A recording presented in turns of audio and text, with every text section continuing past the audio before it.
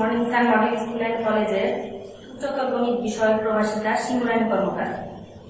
তো করোনাকালীন মহামারীর সময়ে আমরা সকলেই ঘরে থাকবো, নিরাপদে থাকবো এবং সুস্থ থাকার চেষ্টা করব। তো আশা করি সকলে সুস্থ আছো, ভালো আছো, নিরাপদে আছো। তো অনলাইন ক্লাসের মাধ্যমে আমাদের যতটুকু সম্ভব আমরা তোমাদের কাছে তোমাদের অনুশীলনগুলো পৌঁছে দেওয়ার চেষ্টা করব। তো তোমাদের কাছেও আমার একান্ত অনুরোধ যে তোমরা এই অনলাইন ক্লাসের মাধ্যমে আমরা যে কয়েকটা পয়েন্ট তোমাদেরকে বোঝানোর চেষ্টা করব, তোমরা দয়া করে খাতায় ভালো করে নোট করবে এবং বাসায় বসে প্র্যাকটিস করবে। তো আজকে আমার আলোচ্য বিষয় হচ্ছে একাদশ শ্রেণীর উচ্চতর গণিত প্রথম পত্রের ৭ম অধ্যায় নিয়ে, যেটি হচ্ছে সংযুক্ত ও যৌগিক কোণের ত্রিকোণমিতিক অনুপাত। তো আজকে আমি আলোচনা করব সংযুক্ত কোণের ক্ষেত্রে ত্রিকোণমিতিক অনুপাত। তো এখন আমরা পড়াশোনায় চলে যাই। তোমরা খাতা কলম নিয়ে প্রস্তুত হও। তো প্রত্যেকটা পয়েন্ট তোমরা নোট করবে এবং মুখস্থ করার চেষ্টা করবে, অবশ্যই অবশ্যই। তো প্রথমে আমরা সূত্রগুলি নিয়ে আলোচনা করব, যে ইম্পর্টেন্ট সূত্রগুলো আছে যেগুলোর মাধ্যমে আমরা অঙ্কগুলো সলভ করব। তো প্রথমে আমরা সূত্রে চলে যাই। তো দেখো, এটা একটি স্থানাঙ্ক অক্ষ ব্যবস্থা। আমরা সকলেই জানি এই অংশটার নাম হচ্ছে ফার্স্ট কোয়াড্রেন্ট বা প্রথম চতুর্ভাগ। এই অংশটার নাম হচ্ছে ফার্স্ট কোয়াড্রেন্ট বা প্রথম চতুর্ভাগ। দেখো, এই অংশটার নাম হচ্ছে সেকেন্ড কোয়াড্রেন্ট বা দ্বিতীয় চতুর্ভাগ। এই অংশটার নাম হচ্ছে থার্ড কোয়াড্রেন্ট বা তৃতীয় চতুর্ভাগ। আর এই অংশটার নাম হচ্ছে ফোর্থ কোয়াড্রেন্ট বা চতুর্থ চতুর্ভাগ। এখন আর ত্রিকোণমিতিক অনুপাত বলতে আমরা কি কি জানি? Sine theta, cos theta, tan theta. এবং সাইন থিটার বিপরীত হচ্ছে কোসেক থিটা, কস থিটার বিপরীত হচ্ছে সেক থিটা এবং ট্যান থিটার বিপরীত হচ্ছে কট থিটা। এখন আমরা এই অনুপাতগুলো দ্বারা, এই চতুর্থাংশের মাধ্যমে আমরা যে ইম্পর্টেন্ট সূত্রগুলি আছে সেগুলো আমরা খুব শর্টকাট একটা টেকনিকের মাধ্যমে আমরা মুখস্থ রাখার চেষ্টা করব। দেখো, এখানে আমি কি লিখেছি? All students take chemistry. অর্থাৎ এখানে দেখো 4টা অংশ আছে। এই প্রথম অংশটা আমরা ফার্স্ট কোয়াড্রেন্টের ক্ষেত্রে প্রয়োগ করব। এখানে কি লেখা আছে? অল। অল মানে সব। অর্থাৎ ফার্স্ট কোয়াড্রেন্টে এই সব কয়টা ত্রিকোণমিতিক অনুপাতের মান হবে পজিটিভ। সব কয়টার মান হবে পজিটিভ। আর সেকেন্ড ওয়ার্ডটা কি আছে? এস। এস দ্বারা আমরা কি বুঝবো? Sine theta. সাইন থিটার বিপরীত হচ্ছে কসেক থিটা। অর্থাৎ সেকেন্ড কোয়াড্রেন্টে সাইন থিটা এবং কসেক থিটার মান হচ্ছে পজিটিভ, আর বাদ বাকি সব কয়টা হচ্ছে নেগেটিভ। বুঝা গেছে? আবার দেখো, থার্ড ওয়ার্ডটা কি আছে? টেক। টেকের কি দ্বারা আমরা বুঝবো? Tan theta. Tan theta plus cot theta. অর্থাৎ থার্ড কোয়াড্রেন্টে ট্যান এবং কটের মান হচ্ছে পজিটিভ এবং বাদ বাকি সব কয়টা হচ্ছে নেগেটিভ। আবার দেখো, ফোর্থ ওয়ার্ডের ক্ষেত্রে কি আছে? সি। সি দ্বারা আমরা কি বুঝবো? কস। Cos theta and sec theta. অর্থাৎ ফোর্থ কোয়াড্রেন্টে কস এবং সেকের মান হচ্ছে পজিটিভ, আর বাদ বাকি সব কয়টার মান হচ্ছে নেগেটিভ। তো দেখো, আমি আবার বুঝিয়ে দিচ্ছি। অল স্টুডেন্টস টেক কেমিস্ট্রি, এটা হচ্ছে আমাদের শর্ট টেকনিক। এই টেকনিকটার মাধ্যমে আমরা যে চতুর্থাংশের ত্রিকোণমিতিক অনুপাত দ্বারা সূত্রগুলো আছে সেগুলো আমরা সংক্ষেপে মনে রাখার চেষ্টা করব। দেখো, প্রথম ওয়ার্ডটা হচ্ছে অল। অল মানে সব। প্রথম ওয়ার্ডটা আমাদের ফার্স্ট কোয়াড্রেন্টের ক্ষেত্রে, অর্থাৎ ফার্স্ট কোয়াড্রেন্টে সব কয়টা ত্রিকোণমিতিক অনুপাতের মান হচ্ছে পজিটিভ।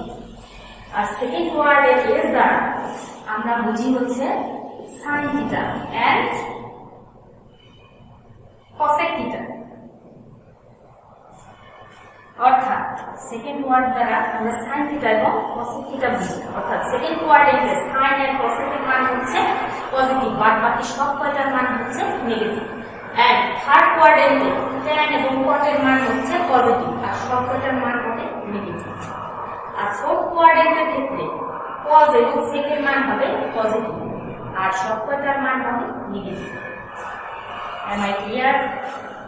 তো তোমাদের যদি বুঝতে কোনো সমস্যা হয়ে থাকে ভিডিওটা বারবার করে একটু দেখে নেওয়ার চেষ্টা করবে।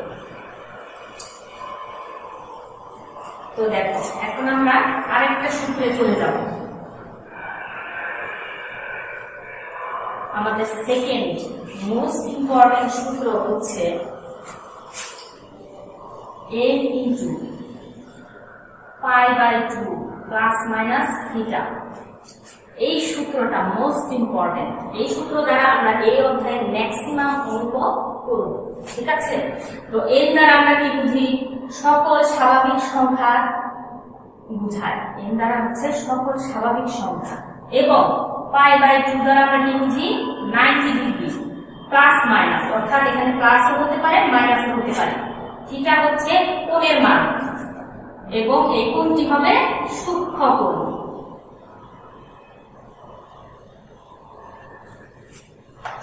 তাহলে আমি আবার বলে দিচ্ছি, এর দ্বারা সকল স্বাভাবিক সংখ্যাকে বোঝায় এবং π/2 দ্বারা আমরা বুঝি 90 ডিগ্রি এবং থিটা দ্বারা আমরা কি বুঝবো? কোণের মান, যেটি হবে কিনা সূক্ষ্ম কোণ। তো দেখো এই সূত্রটার ক্ষেত্রে দুটো কন্ডিশন রয়েছে। দেখো যদি n জোড় সংখ্যা হয়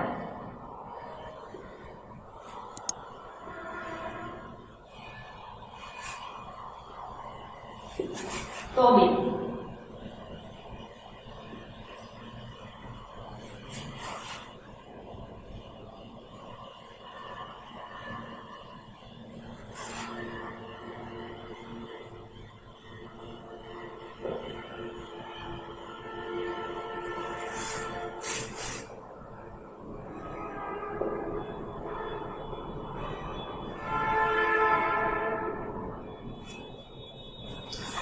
যদি n জোড় সংখ্যা হয় তবে ত্রিকোণমিতিক অনুপাতের কোনো পরিবর্তন হবে না।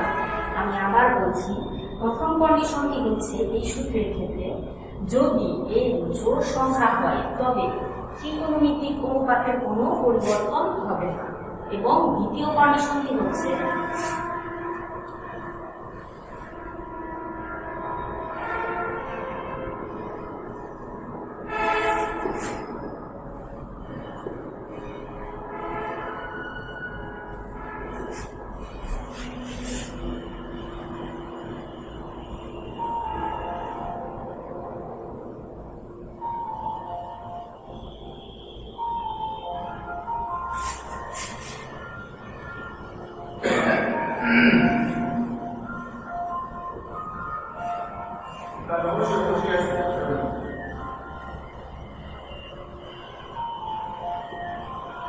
যদি n বিজোড় সংখ্যা হয় তবে ত্রিকোণমিতিক অনুপাতের পরিবর্তন হবে।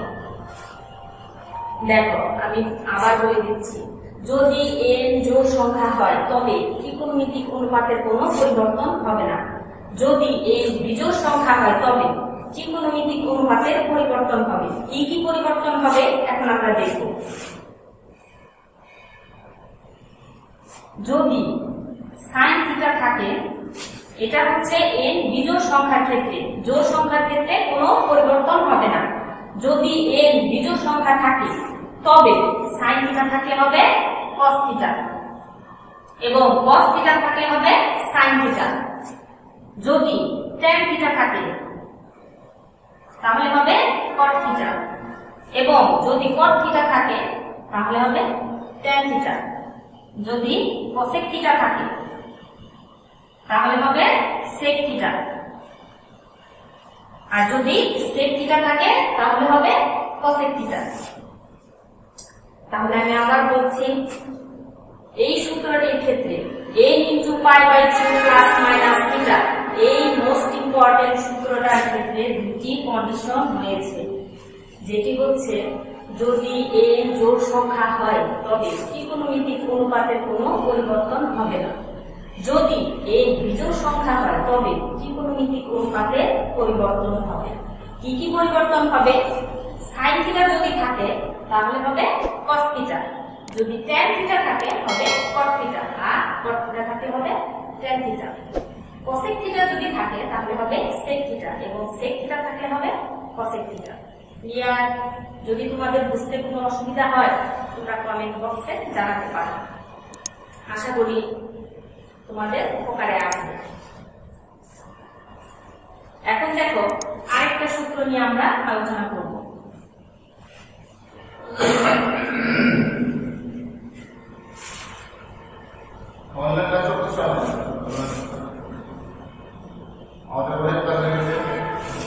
যদি sin মাইনাস থিটা থাকে তাহলে সেই মাইনাসটা sin এর আগে চলে আসবে। যেমন যদি থাকে যে sin মাইনাস থিটা তাহলে হবে মাইনাস sin থিটা।